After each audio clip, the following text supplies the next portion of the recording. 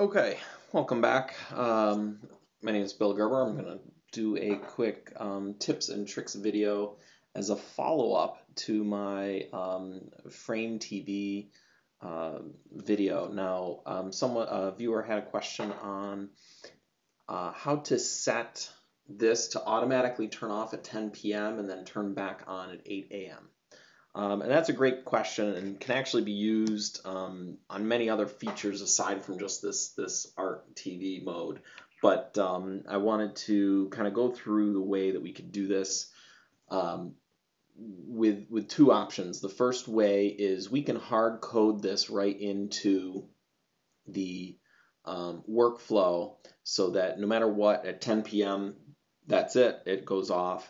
And the other method is to allow the end user to override it. For instance, they're having a party, they want the art mode to stay on later, and they get the option to turn art mode back on.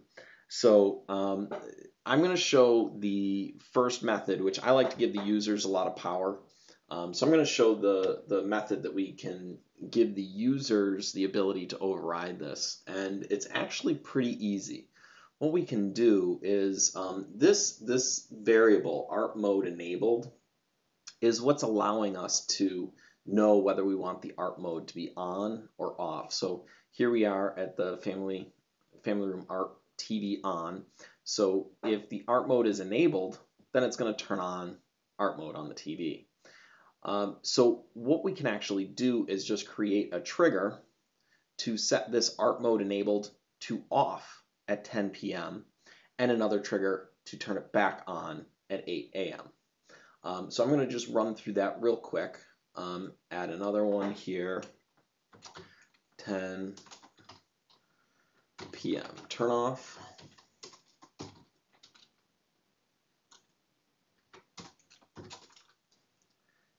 And 8 a.m. turn on. And so what we're going to do is we'll grab our user variable, art mode, and we're going to actually put it in both of these.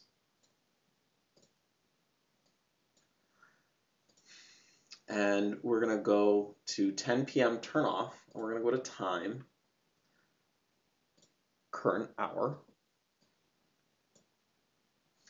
and we're going to go to 8 a.m. and put in current hour. So let's take a look at what we have. We have at 10 p.m., we want this to shut off. Now, I like to use the current hour because this is going to check at the beginning of every hour. So it's going to check 24 times a day. I've seen a lot of people put the current time in here. I'll show you what that is if you're looking at time. This current time, this is a date format. So this has everything, the day, the time, and the seconds. And this changes every single second. So if you were to place this in here and see how current time is up here, what happens is when any of these states change value, evaluate this rule. Well, this current time changes every single second. So it's calculating every time. That's 60 times a minute. That's 3,600 times an hour, and so on. That is a lot of times that it does not need to check, considering we're looking for 1 hour change, the 10 o'clock hour. So we can get away with just doing the hour. And every time the hour changes, it's going to check to see if it's equal to 10 p.m. Now, in Savant, it's treating the current hour as a 24-hour clock. So 10 p.m. is really 22. So if the current hour is 22, which is 10 p.m., art mode is enabled, we want to set that to false. So now we're turning off art mode, and all the other workflows that we already built are going to act and shut off the TV and things like that.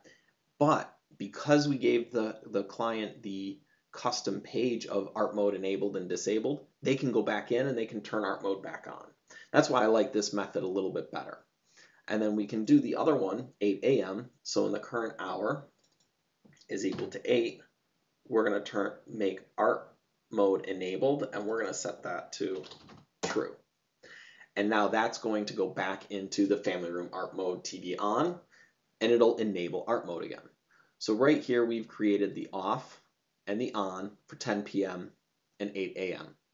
This can be overridden on the custom page where the client has the button. Also, the status will keep track properly there as well. So that's one scenario. The other scenario is if we built it right into the workflow. So family room, TV art on.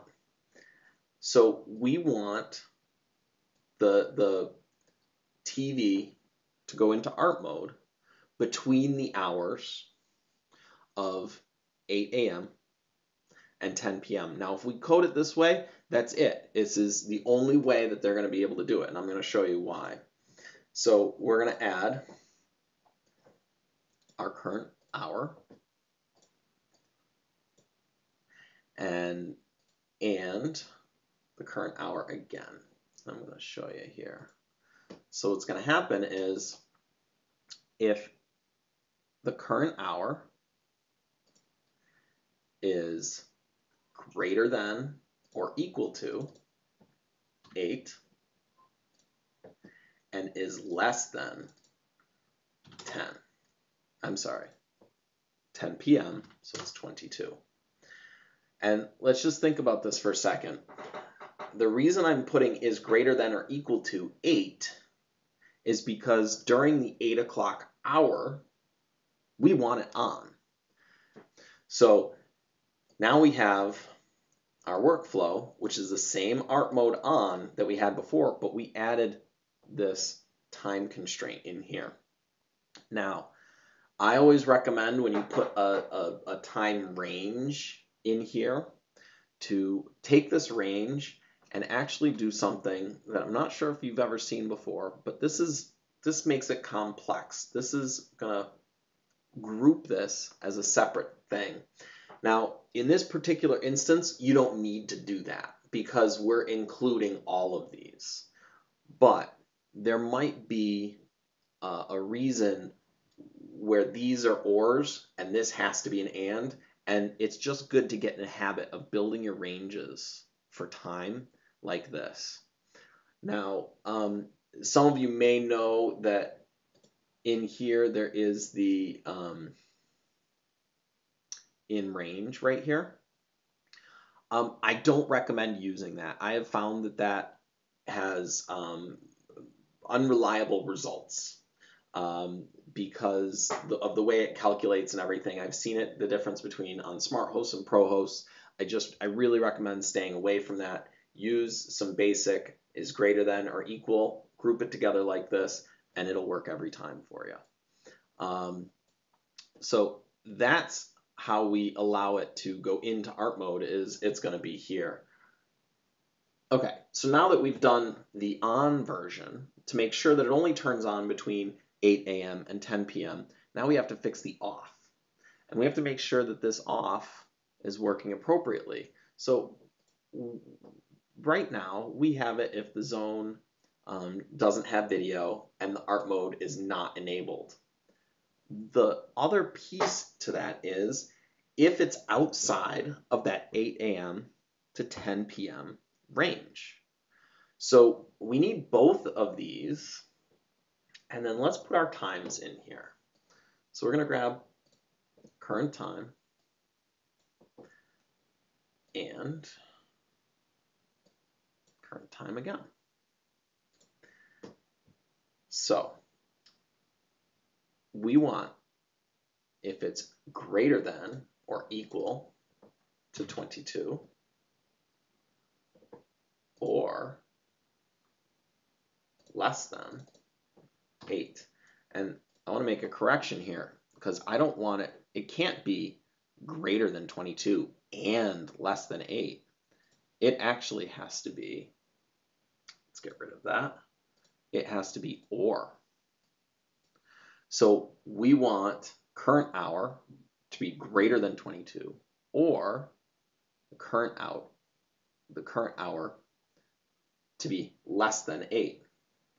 Now here's another piece. Like I said before, it's best to put your ranges as a complex, and this is exactly why, because we want